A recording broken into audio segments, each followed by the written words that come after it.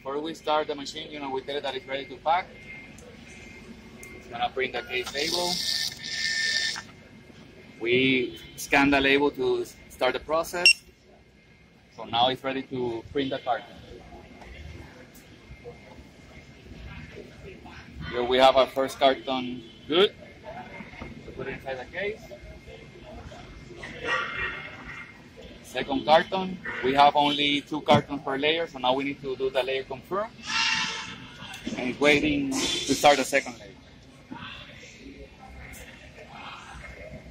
We have the third carton, and it doesn't matter how fast or slow you go, the machine is capable of just processing it.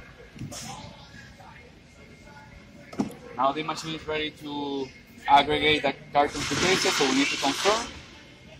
And as you can see, the aggregation succeeded, so basically we have a commission case now. If we want to do the palletize, we just take the scanner and we just start the process and complete it.